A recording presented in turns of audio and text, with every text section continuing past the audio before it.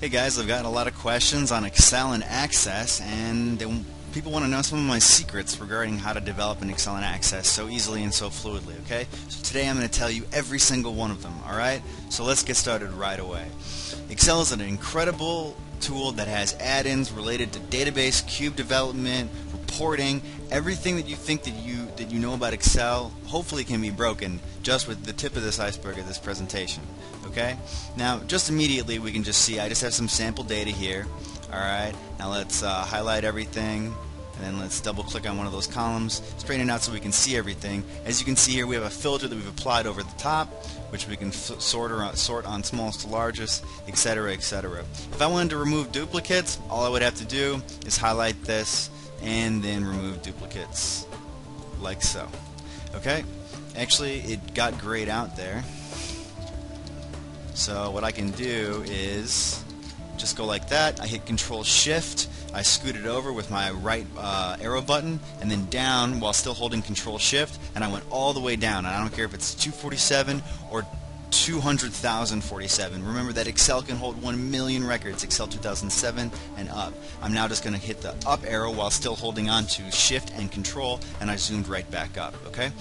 Now, if I want to add some data validation in here, let's say I wanted to make a custom form and I wanted to only allow a certain amount of values, whether that was age, if it was days off, whether it was certain amounts of employees that were new, that were being submitted to on some Excel sheet or whatever.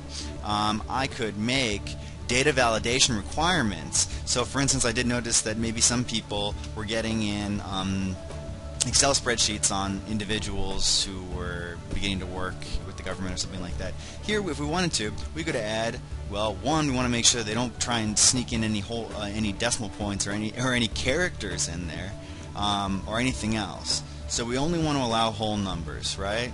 And you can ignore blanks, and we want data between blank and blank, okay? So you can establish some sort of validation regarding that, okay? And then, of course, you can do, I just got an error.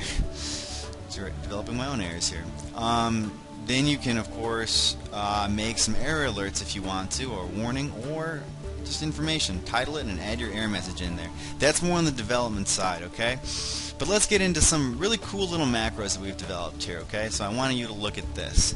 Now this is one of the most important equations in Excel. It's called the VLOOKUP. It's very daunting to many people. Hopefully I can explain it in a very simple way here, okay? So I have age here that I've developed because I have another tab down here that has age, and I was just messing around with age and I turned it into percents, and I can format that back over to number here and turn it down to 0 decimal places so it appears back the way it should.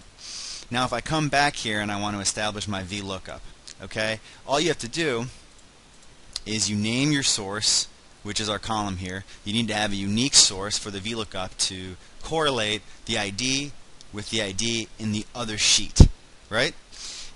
So here we have our ID, which is column A, semicolon A, right? And then we have our, of course, source data, which is the sheet name, right? Source data down here. A through L. L is actually the age column that we're specifying, right? While A in the other sheet is the ID. So we're going to go from here, boom, all the way over to L. Now if I wanted to make a VLOOKUP and pull in everyone from Europe, I would just do A through K. Then we just count out the names of the columns, the numbers of the columns, 1, 2, 3, 4, 5, 6, and so on, to 12. And if it was 13, it would be A through M would be 13. So as you can see at the end of the equation, you just put 12, okay? And then you have a choice between true or false, so you can do a fuzzy lookup. So something that may be close to the value, but not really being that close. In my experience, you never use true. You always use false, because who wants to know fuzzy data? I don't know who created that term, but it doesn't make much sense to me. Always use false, okay? And so that's your first dipping into the whole VLOOKUP phase, alright? Now moving over to a really fun, much easier equation. These are known as if statements, okay? So as you can see here, I just wrote equals if, and then I wrote D2, just specified my cell name. If D2, which is the income, if income is less than 100,000, then I just put quotes, cha-ching. If not too bad though, or not bad though, right? Which is the else statement. right? So it's either, if it's over 100,000, cha-ching. If not, not bad though. Okay? So as you can see here, as I drag this down, Excel is already making my commentary for me as I drag this down. Okay? And as well, if I want to drag down my VLOOKUP, you'll see here where VLOOKUP is not represented. This is the beauty of VLOOKUP. This is only going to be able to correlate those ages that have associated IDs in the source data sheet. Okay? So you don't have to go line by line and looking through which ones, and you'll find times to be able to use this where you're not going to have 5,000 things, 5,000 rows, but maybe you'll have 400 or 300, and somebody asks you to actually do that. You don't want to do that manually. You want to try and do a VLOOKUP, or you want to give me an email and have me come over there and do the VLOOKUP for you. Okay? And you can watch and take a note, and then maybe you'll be able to do it the next time. Alright? Now we're going to move on to one more really cool trick in Excel. Okay, and another question I get all the time is, what's a pivot table? And pivot tables sound like they're really difficult to make. And I'm going to show you how to do pivot tables in about 30 seconds, okay? So all we have to do, we go to pivot tables, we go to insert. So let's say your boss says, I want a pivot table and I want breakdowns by X, Y, Z, B, F, and G. You say, no problem, boss. Go over here, go to insert, and then you go to pivot table. It's basically as easy as that. I'm not joking. So you click pivot table, right? And they're going to auto-highlight basically every cell in your sheet. Just don't pay any attention to this. Just click OK. It's going to be fine. All right. So now you're presented with this screen. Okay. But what's important is this stuff right here. Okay. So these are the fields that you're going to have in your report. Right.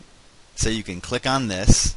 Right. So now we have IDs. So some of the IDs. Now we're going to have children, marital status, yearly income. Now look at this. Look at this building out. Boom, boom, boom. So now it's getting a little big. Right. It's getting a little unruly. Right. That's because the Excel is automatically discerning what we want to see in the values tab. Okay, now values tab right down here is really the bread and butter. It's really like where you want to see all the stuff. Okay, so like when someone asks for a pivot table on something, you see, like I can just drag out this stuff and I can just rip it out of here if I don't like it. See, that's all I need. All right, so let's see. Let's just get gender. Let's start with gender, right? But let's go over to values. So we bring this over to values, and it becomes the count of gender, right? So if I go here and I go to gender, I can drag gender in again, right? Check that out. So now I have gender and then I have count of gender. So just because I click on here doesn't mean that I can't jam it into the values tab. All right? So now I got male and female, and then I got the counts on both, right? So now I want to go with children. Okay? So now I have the sum of the children, right, that were produced by the female and the male, okay, within here, all right? And now I want the education, right? And then I want the occupation. But here I want to move this over. I want the occupation. I want the occupation to be maybe removed out of here, actually, because that kind of really that's too crazy. The key thing about pivot tables is sometimes you don't want them to get too crazy, right? Because usually a manager is looking for a pivot table to be a very nice, easy summation of what they want to look at. Okay, so play around with the data that you have and see what your manager wants. You know, if they're like, I want a pivot table on X to X, you can always make two, right? You can see that here when I add my pivot table, I can just rename this. This is typically what I'll do. And I'll be like, pivot on gender, and education, right? So if you want to do that, you finish off with that, and then you want to add in another one, right? So we go in, we add another pivot, right? And let's do region by age, and then let's add in yearly income, right? But let's not have sum of yearly income. Let's have that broken out like that. That's kind of rough.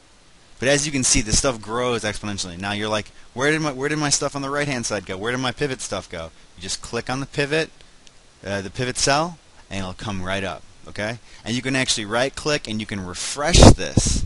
If the data that your sheet's representing has changed, you can just click refresh. It's not a big deal. Okay? So isn't that great? Now you guys learn pivot as well. Okay, and now we're going to move on to our last topic. And the last thing I want to touch on related to Microsoft Excel is some people ask me, Brian, how did you make that so fast? Nobody can make that Excel document or that access database that fast. It's not humanly possible, right? So this is my biggest secret, okay? And I usually don't tell people this, all right? Now, normally people will go through Visual Basic or they go to macros and they hit Alt F11 and they start making some macro, you know, within here by hitting Alt F11 and they go into some like, you know, Visual Basic developer. I don't do that, okay? Most times, all right? Now, what I'm about to show you is pretty awesome. All right, these are all the templates for Microsoft Excel. All right, these are huge, right, and they're all rated, right, and the lists are endless. Like it basically is like what type of Excel document do you want, and there it goes. You know, we got loan amortizations. We have basically everything that you could potentially ever think of. Business loan approval analysis, quarterly cash flows, forecast of sales goods, channel sales forecast, 20-month sales forecast. All right, so we just download this, and it downloads immediately, right? And we're basically good to go in about, I don't know, 5 to 6 seconds. It's already done, and it's opening right now, and it's basically ours. What we can do at that point is we can alter it and use it to whatever the heck we want to use it for. Okay? Boom, that's ours. And you can see these are all if-then. You'll notice these, right? The if statements. So, you know, when in doubt, you can always go to Microsoft. They have great, amazing templates. Now I'm going to move on to a really quick wrap-up of Microsoft Access, and you guys will be well on your way. Okay, so here we are in the Northwind database. This is Microsoft's flagship fake database. You'll always see it. It's great, and nobody else does it. Oracle sure as heck doesn't do it, that's for sure. Okay, so right here I'm in the login, okay, and this is all inside the fake database, all right, that I've just downloaded, and this is one of the better ones, okay. Now, as you can see within here, we have our standard reports, okay. So I got our monthly sales report, okay, and they allow you to choose. And we got some drop downs built into here, and then we have our forms. We have the fake data built in, and we have some macros built in here, which are some of the really coolest parts about Microsoft Access, okay? Because all Microsoft Access and any business application, I don't care if it's Facebook, Halo, or Microsoft Access, you have the presentation layer, you have the business logic layer, and you have the database layer, and that's everything that's ever been created on a computer ever.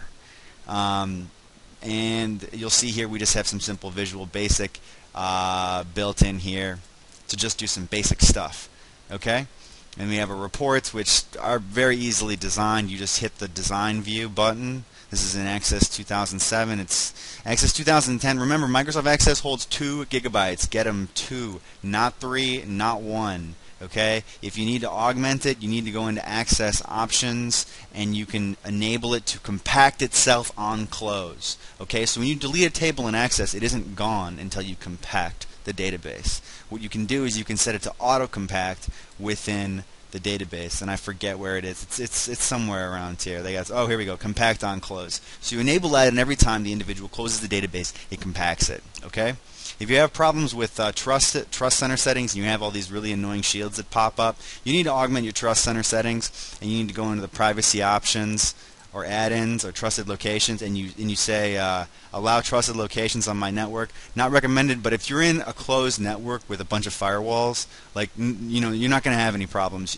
Especially if you're using a lot of Access, it's not going to be an issue. Okay. Now, Access front-ends can link into SQL Server, and they can link into Oracle. They can link into MySQL as well. Why would you want to do that? Because they're just really rapid to develop, and of course you can develop in other programs, but you know, this is very easy. And this here, obviously, this is the query. These are some of the most, and this is the real bread and butter of Access right here. Okay. Table relationship. These are joins. Okay, so that was a very basic breakdown on Access. I encourage you guys to pick it up. Forget the books. Stay on YouTube. Pick up Access and start playing around with it. Download the Northwind database and let Microsoft Office take you where you want to go. If you have any questions, send me them, and I'll try and send you an answer. Thanks.